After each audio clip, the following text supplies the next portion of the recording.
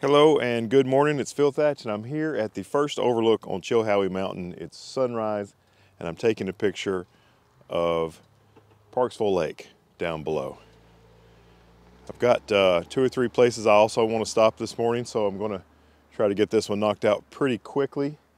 I'm using the Z6 and the FTZ and the 24-70 and the sun is rising. Here's my composition. You can see the sun rising and hitting the mountains in the background and on the right, and there at the bottom in the foreground is the marina there on Parksville Lake, and over, see if I can point it out, right about there is Ocoee Dam number 1, and just beautiful mountain scenery here. Okay, so that last clip was video straight out of the Z6, and then here's the photograph from the Z6 with the exact same composition, and I hope you like it. This is kind of the standard shot that you'll see made from that mountain looking down at Parksville Lake. I switched from my 24-70 to my 70-200, and I've made 2 or 3 shots of this area with the longer lens, and I'm not sure if I've ever seen anybody make a long lens shot up here. I'm sure I have, actually, now that I think about it, but I just don't recall it. But every time I've come up here, I've shot with my 14-24. So this is a whole new way of looking at it for me. Here's another one of the compositions that I worked on from this location looking down at Parksville Lake. Okay, so that was more Z6 footage, and here is the shot. I was mentioning that I took a lot of pictures with my 70-200. Well, this was the only one that I liked enough to share, but I did like it a pretty good bit. Okay, so I am packing up now and seeing about trying to find some more compositions up here on this mountain before I lose the good light. I've stopped now at the 3rd overlook on Chilhowee Mountain. I've never actually been all the way this far before, and I'm kicking myself because look at this vista. This thing is just begging for a panorama, so that's what I'm going to do.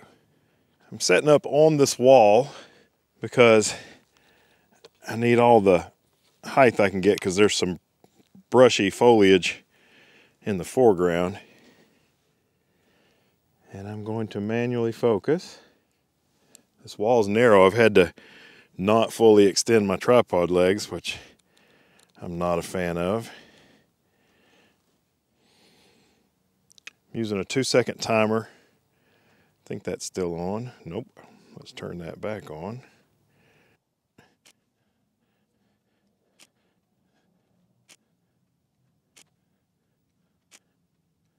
I've set my white balance manual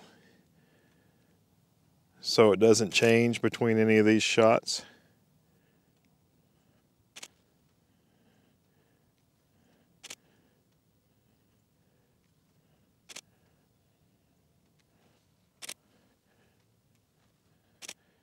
Take a picture of my hand at the end. I may do another pano kind of looking off to the right. Of course, the first thing I did was get my tripod perfectly level. So once my tripod's level and the camera's level, you can turn the camera on the tripod and you'll still be level after you turn. That is a key panorama tip. I'm shooting at f/16 to try to have maximum depth of field.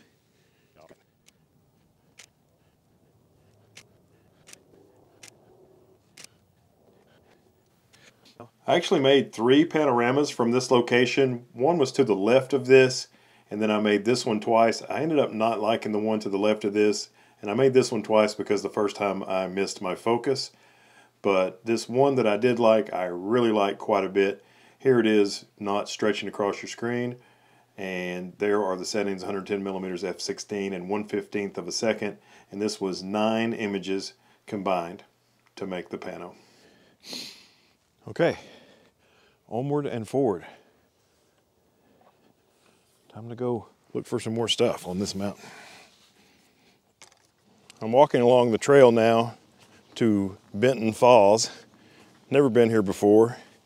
And even though we had a little bit of rain yesterday morning, there's probably not going to be hardly any water flow here. So I'm going to call this what a respected Australian YouTube photographer named Adrian Alfred, he calls this a recce. So I'm going here now to kind of get the lay of the land and see what lenses will work. I've carried the entire Holy Trinity, and I'm sure that one of those three probably won't work for it. So next time I come, I can only carry one camera bag, and leave one of those three lenses behind and carry my vlogging camera that I'm using right now in the place of one of those lenses. So, cheers, Adrian.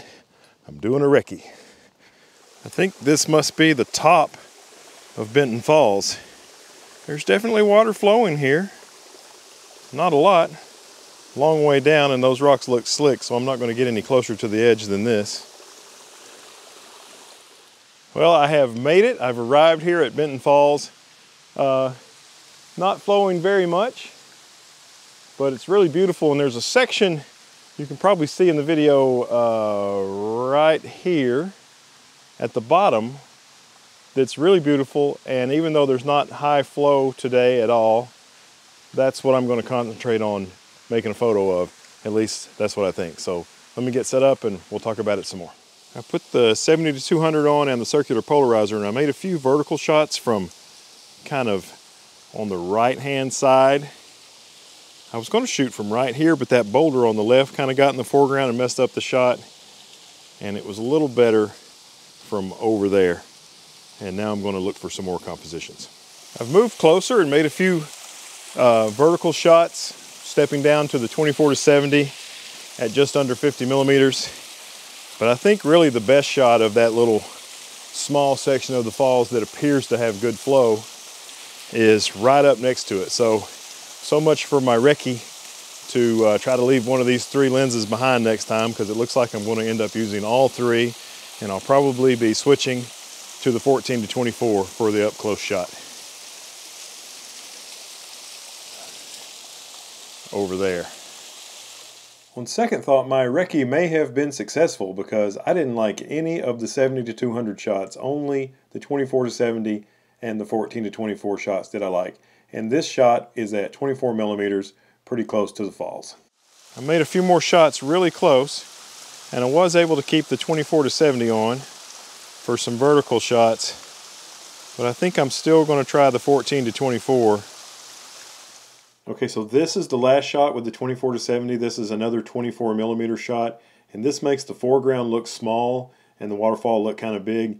Now here comes the first shot with the 14-24. This is at 14 millimeters, and this makes the foreground look huge and the waterfall section that's flowing good look really small. So maybe somewhere in the middle of that. Maybe I should have shot a 20 millimeter shot of that same area.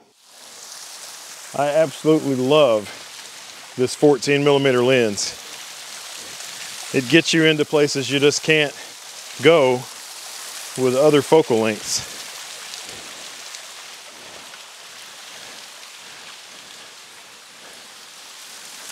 I made a few shots from right over here a minute ago, and I'm not sure if my camera bag was in them or not. So let me take a look.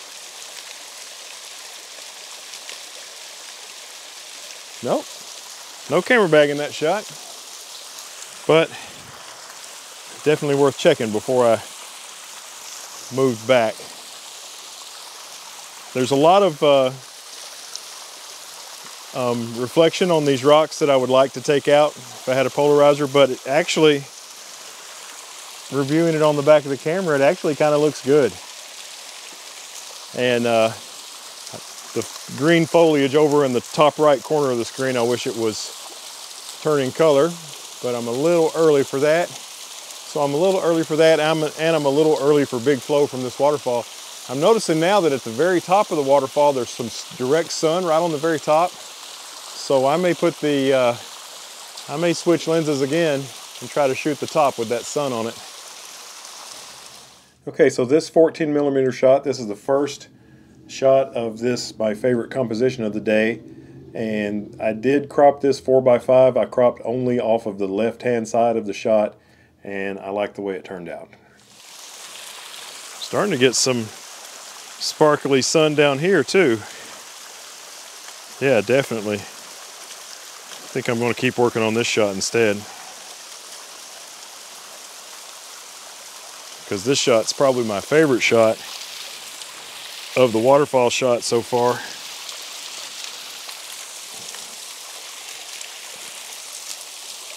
If I can get a little bit of scattered, the sun's right over there and kind of sprinkling its way through the trees.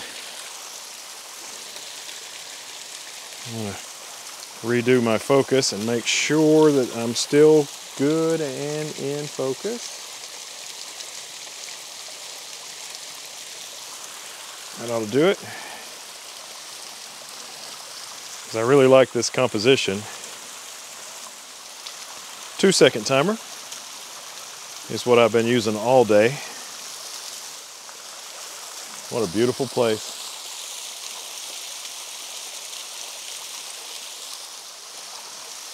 I'm thinking I may crop this to 4x5 or maybe even square.